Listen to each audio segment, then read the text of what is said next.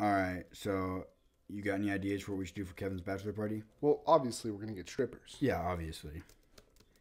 Kristen actually said he's not allowed to have strippers, but she doesn't have to know. What if we kidnap him before we take him to his party? And then we make him think it's an actual kidnapping the whole time we're in the car. I like it. And we could waterboard him in the back of the car so it seems legit. Yep, write it down.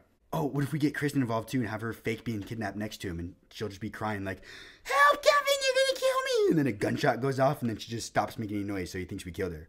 I mean, I like it, but do you really think Kristen's a good enough actor to pull it off? Good point. Yeah, probably not.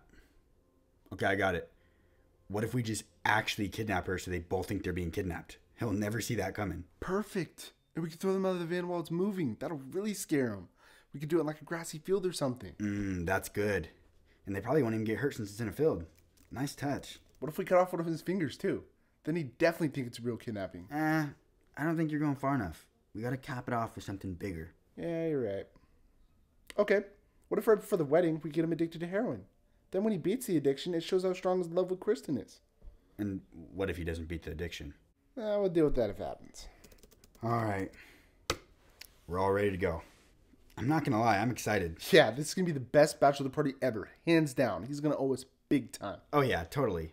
He's gonna remember this party for the rest of his life.